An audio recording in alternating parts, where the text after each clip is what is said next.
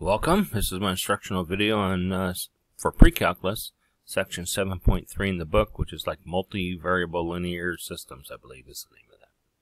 Okay, so I'm just going to mention this, and I don't really care about it. Row echelon form. So here's a system of linear equations in three variables. By the way, the title of this section is multivariable linear system. So we're talking more than two variables. So again, like I mentioned in the last video, hey, if you got three different variables like x, y, and z, you have to have at least three different equations in those same three variables. If you had four variables like a, b, c, d, you would have to have four different equations in the same four variables. So this is how we usually get these guys. This is in row echelon form. I'm not sure why this is important. But if you're doing matrices, which is another way for solving them, which I don't do because I think it's ultra confusing for kids, and now with technology you can put stuff in a calculator and it figures it all for you, I really don't see the point. So for matrices, knowing row echelon form is important. So if you do that in college math somewhere, you at least will be exposed to the terminology. So this is row echelon form here, and this is example 1, I guess, out of the section. And notice there's three variables equal to a constant, and then we have an equation with two variables equal to a constant, and then the variable equal to a constant. So we have three unknowns, two unknowns, one unknown. That's row echelon form. And then this is super easy. Why? Because the last one is like, well, you can solve that. You know, if it said 6z equals 2, then you divide by 6, z is 1/3. So it's super easy. So it doesn't have to be solved for 1z like here. But if it just had anything z equals 2, it'd be, well, z equals 2 divided by that anything. But then you substitute 2 in here for z, and you find out that, hey, y has to equal -1. And then once you know what -1 is, you know, hey, 2 goes in for z, -1 goes in here, and then x must equal whatever. So z is 2, so this is going to be 6, -1, and -2 is +2. X plus 8 equals 9, so x must be 1. So x is 1, y is 1, z is 2. There's my ordered triple. That's a solution to that. Okay, this one, a lot more work. Now, here's the general process is, let's pretend it's as complicated as could get, that there's there's three equations in the same three variables. Okay, it makes it a little easier that there's only one equation and two variables here. So let's make it as difficult as it could be. So let's say this is our three equations. Here's what's going on. If I call this equation A, equation B, and equation C, what we're going to do is we're going to take this, we're going to go from three equations and three variables, we're going to go down to two equations in two variables. So we're going to eliminate something. So here's the things we're going to do. We're either going to group A and B and come up with an equation in two variables. By the way, those guys are exact opposites. They are freaking ready to add. So how about 1y plus 5z equals 5. Now, another way I could group this is b and c. So multiply this by -2. So -2x and 2x would be 0x. That go away. So 6y minus y would be +1y, and 2 times 2z, 4z, and 5z would be 9z. And 2 times -4 is -8, and 17 is +9. So this comes from equations A and B. This comes from equations B and C by eliminating x. Now we have two equations and two variables. And by the way, there's a third, every time you do this, there's a third possibility is A and C. So if you do equation A to equation C, how about multiply equation A by -2? So -2x and 2x would be 0x, the x will go away. -2y is -4y, and -5y is -1y. I'm sorry, -2 and -4 is +4y, -5y would be -1y. -2 times 3z is -6. -6 plus 5z is -z, -1z. And -2 times 9 is -18 plus 17 is -1. So there's three different ways I can come up with two equations in the same two variables. Then, you pick 2 of these, right? Or actually, you would only do 2 of these. And then you say, hey, you take those 2 equations and 2 variables and get it down to 1 equation and 1 variable. Then you would solve. And here, let's say the y's would cancel out. So I do the opposite of this. So the opposite of that would be negative y, negative 5z, negative 5. Add in here, the y's would cancel. 9z minus 5z would be 4z. Oops. 4z. And 9 minus 5 would be equals 4. So then they say, hey, so z equals 1.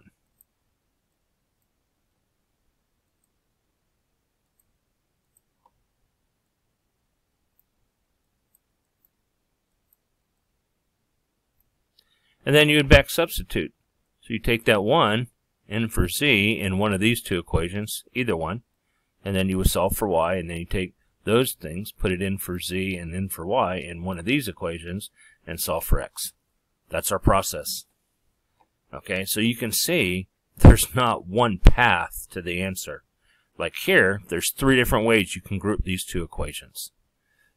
And so there's just like all kinds of paths you can do to get through these problems. So it's important to know that. Okay, back substitution. So z is 2. They plug 2 in, so they find out y is negative 1. And then they plug 2 in for z, negative 1 in for y in the first equation there, and find out x equals 1. And then there's our ordered triple. So our ordered triple is positive 1, negative 1, and positive 2. I think when I did it in my head back there, real quick, sketchily in my head, I think I screwed up, made a sign here. You can rewind the video and see, but hey, there you go. Back substitution. Easy. Well, an ordered triple. This is called an ordered triple.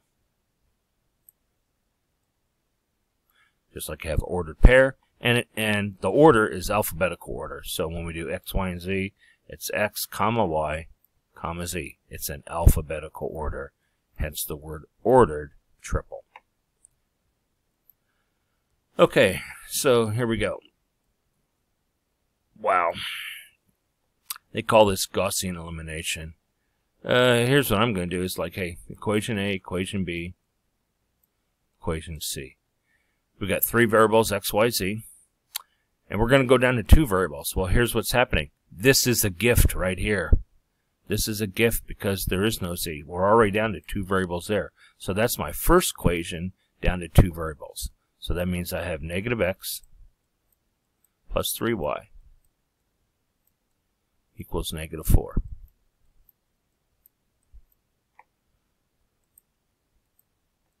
Give myself some more room there. There we go. Alright, so that means these are the 2 equations I'm going to modify to get, or to combine A and C to get the second equation in x and y. And here's how I'm going to do that. I'm going to multiply the top equation by negative 2. So negative 2x and 2x is, oh, I need to cancel the z's. Never mind. I have to have the same 2 variables, x and y. So instead of canceling the x's, which will be easy here, I actually have to cancel the z's, which is not quite so easy. In fact, let me do that in a different color to try to differentiate this. So, what's the common multiple for 3z and 5z? 15z. I'm going to make the top one negative because it's smaller numbers. So this is going to be multiplied by negative 5. And this is going to be multiplied by positive 3. It's supposed to be a 3. My handwriting with the mouse sucks. Okay, so I'm going to do that scratch work down here. So negative 5x. And then it looks like positive 10y. And then negative 15z equals 9. Wait, you should say, stop, Mr. Miller. Check this out. You didn't distribute the negative 5 to the other side. Yes, I did forget to do that. That's the most common student error. Don't forget to do that. Distribute. Notice I put the parentheses around the whole equation, not just the left side. So, for this equation to be the same as the equation I'm writing down here, I have, whatever I do the left side, multiply by negative 5, I have to do the right side, multiply by negative 5. Okay, so negative 5 times 9 is negative 45. Then we're going to take equation C here, multiply by 3. So 3 times 2x is 6x. 3 times negative 5y is negative 15y. 3 times 5z is positive 15z. The z's are exact opposites, ready to cancel or they will cancel, so that means I'm ready to add. 3 times 17, 51. Boom. So the z's are ready to cancel, so I get 1x minus 5y's. 51 minus 45 sounds like 6. So there's my second equation in the same two variables, x and y. So positive x minus 5y equals 6. And notice the x's, now I want to go from two equations and two variables to one equation and one variable. Well, hey, these guys are ready to add. So the x's cancel out, so we're going to get negative 2y equals positive 2. 6 minus 4 is 2. We're going to divide by negative 2, so y equals 2 divided by negative 2 is negative 1. And if y is negative 1, I'm going to solve for x right here. So negative 5 times negative 1 is 5. X plus 5 equals 6. That means x must equal positive 1. And then coming back here, I'm going to use, we're going to solve for z. We have x, we have y. So in my order triple, I have x is 1. I have y is negative 1. I'm still looking for what z is. So I'm going to solve with the smallest numbers here. I choose this equation to solve for z. So x is 1. So that's 1. Y is negative 1. So negative 2 times negative 1 is positive 2. Plus 3z equals 9. So 3 plus 3z is 9. I subtract 3, so 3z is 6. Divide by 6z is equal to 2. So I'm thinking I'm kind of sexy and cool. Now, so here's my last step. After all that, I'm going to check. So let's do the checking, and let's do the checking in blue. So x is 1. So that means this is 1. This is negative 1. This is positive 2. Y is negative 1. So negative 2 times negative 1 is positive 2. Positive 3 times negative 1 is negative 3. Negative 5 times negative 1 is positive 5. And z is 2. 3 times 2 is positive 6. 5 times 2 is positive 10. 1 and 2 is 3, plus 6 is 9, so the first equation checks. Negative 1, negative 3, plus 0 equals negative 4. The second equation checks. 2 and 5 is 7, plus, that's supposed to be a 10. And then let me go back here. Z is 2, so that's positive 10. So 2 and 5 is 7. 7 plus 10 is 17. That checks. So it's like, yes, I freaking killed it.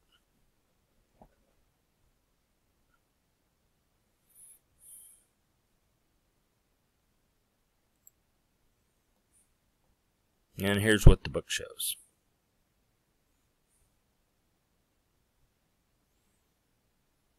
And what they did is, they put this into row echelon form. So they added the first equation to the second equation, got a new second equation. Yeah, because the x's cancel out, right? So you get it 1y plus 3z equals 5. So there's the new second equation. And then they did some multiplying whatever to get the third equation. Then they did some of that third equation to get it to z. So they put it in row echelon form. I think that's just more complicated than looking at it and say, hey, here's what I do. I go from a 3 by 3, I narrow it down to a 2 by 2, and then a 1 by 1, I solve, and then I back substitute. Oops. There we go. Okay, now here's the important part for me is the analytical approach. Bam, I put my shade up there, so hey, here's the deal. This is how I test a lot on this, because these problems are long and involved, and you do a lot of work here. And one little subtraction error, or multiplication error, or whatever, forgetting to distribute, that, like, the whole problem's blown. And you can spend a whole period working one problem, because if you don't get, when you put it in to check, you don't get the right answer, you pretty much have to go back and do all your work over again. So it's very labor-intensive, or you could say time-consuming. So here's what I do so I can ask multiple questions on this and move on a test to different questions, different topics, is I'm going to test your analytical skills. So I'm always going to set it up like this. So the first equation is equation A, the second equation is equation B, the third equation is equation C. What would it take to eliminate X? And I'll put some multiple choices down. So I put 4 multiple choices down, like that, and you would say, oh, A minus 2B. So, hey, if I multiply B by -2, -2 times 2x makes -4x. Yeah, those would cancel. That would be good for eliminating X. 1A minus 4C. So -4 times C, -4 times X is -4x plus 4x. That would be 0. That would cancel the X's. That'd be cool. B times -2C. So multiply C times -2. That makes -2x plus 2x. That makes 0 x's. So that would cancel the X's. 2A plus B. Well, 2 times A, that would make 8x. And then plus 2x, that actually makes 10x, not 0x. This is the one that does not work. So I'm either going to list 4 options. You tell me the one that does not work to eliminate X, or I list 4 options and only one of them works. And so that's how this works. And this is how you do your analysis, because I look here at this and go, hey, what would it take to cancel the X's? It's pretty easy, but notice here, smaller numbers, maybe this is slightly easier. This one, this would be my favorite right here.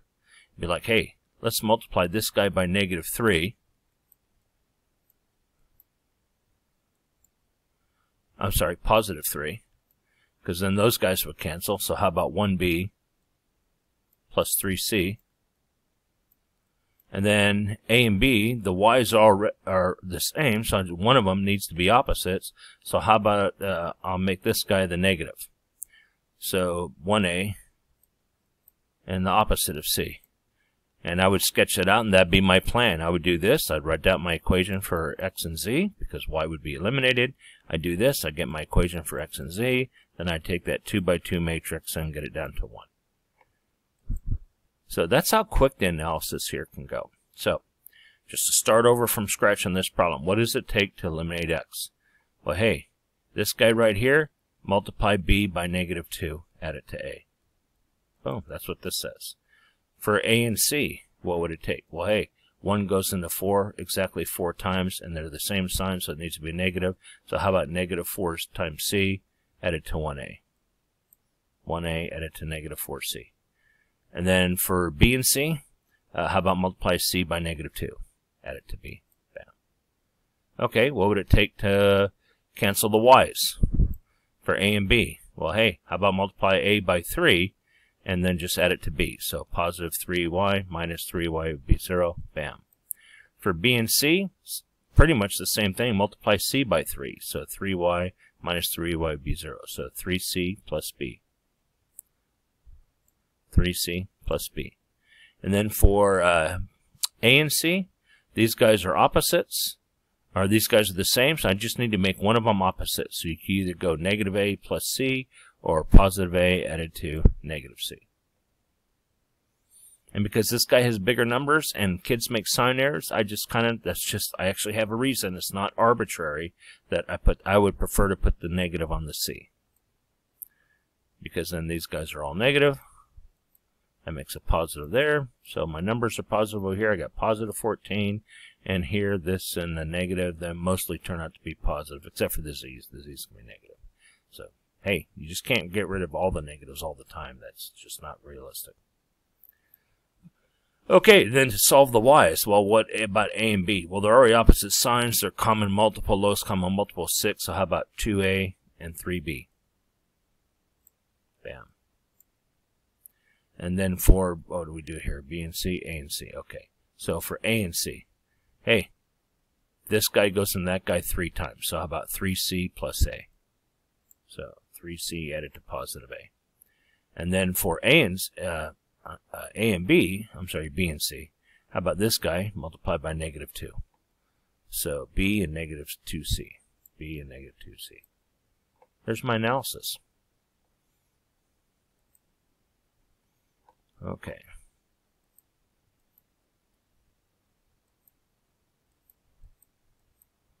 Okay, solve the system linear equations here. This is going to be an inconsistent system.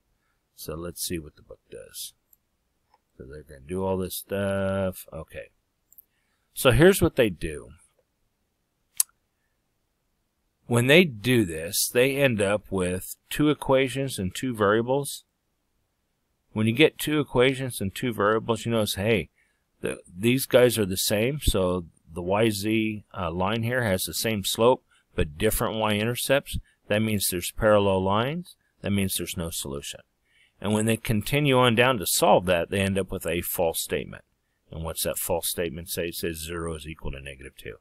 That means when y and z both canceled out and we're left with a false statement, it means it doesn't matter what y and z are. These guys never have something to be true.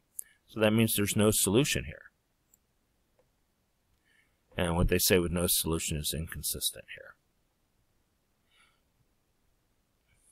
Because 2 of the planes, I'm going to do this on the last slide, 2 of the planes are parallel because each of these makes a plane in 3 dimensions. So 2 of the planes are parallel, so there's no way they can all meet at one point. Now, infinitely many solutions. Same thing here. You're going to get down to this. When they do this, then notice these 2 equations right here, they're the same equation because multiply this guy here by 3. Oh, 3y minus 3z, 3 times 0 is 0. Wow, they're really the same line. And so now this is, there's something else going on here. Then they get really complicated, which I am not going to do, and get you to solve for every order triple. So there's an equation that tells you all the order triples that make that solution true. I am not going to go there with you guys. So overly complicated, beyond the scope of this course. But what's going on here? What does this mean? Well, here's what's going on. Because each equation in 3 variables, x, y, z, by the way, here, let me kind of do this. I should probably get the line drawing tool. Let's go the second thinnest line. Okay. So we have the x-axis and we have the y-axis. Now, here's what happens. The z-axis, when we go 3 dimensionals, the z-axis goes straight into and out of the board, or out of the computer screen here.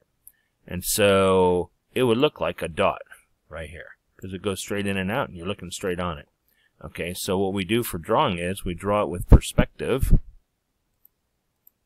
So we're going to try to imitate a 3-dimensional object in a 2-dimensional space, and we do it like this. First of all, let's make the line a little thinner. And then just go back like this. Now, here's the cool, sexy thing. It's like, hey, we know the x and y axis are perpendicular to each other. Well, the z-axis is perpendicular to the x-axis, and the z-axis is perpendicular to the y-axis. So all 3 of those guys are perpendicular to each other. The math word for that is orthogonal. So the x, y, and z axes are orthogonal to each other.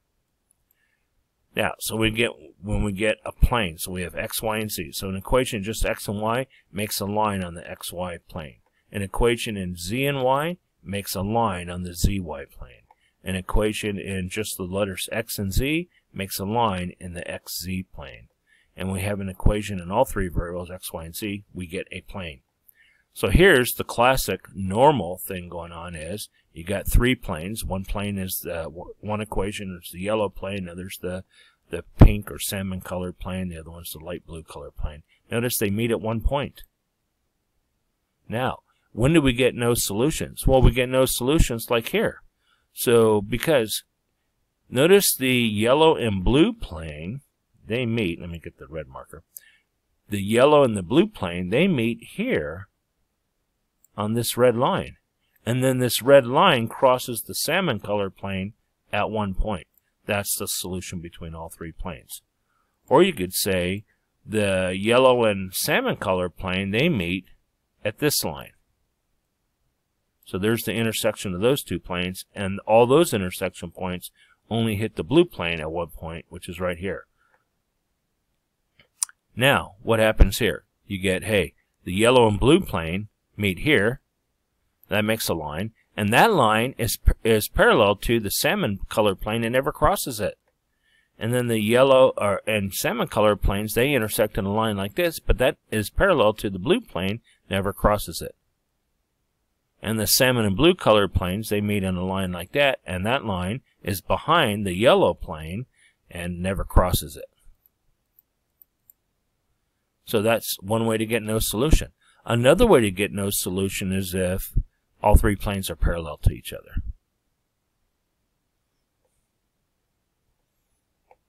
And then you can get a solution of a line if all three planes intersect in the same line. So geometrically, they look like that. And then what if all three planes are the same plane? Then you get the solution is not a line, the solution is a plane. Just like with two lines, you know, we said, hey, two lines cross, we get a point. When the two lines are parallel, we get no solution. When the two lines are the same line, we get the solution is the line. So there's infinitely many solutions. Same thing here, analogous. So we get 1 point. We get no solution here. This is no solution. And then we get the solutions. There's an infinite number of solutions, which happen to make a line here, which happen to make a plane there. So that's what's going on here geometrically when you're solving these. Anyways, that pretty much is all I want to talk about on this topic. So we are done. So work problems in class, work the practice problems I give you, and you know, if you have questions, ask away, hunt me down for tutoring. Let's get her done. All right, other than that, have a good one. Aloha.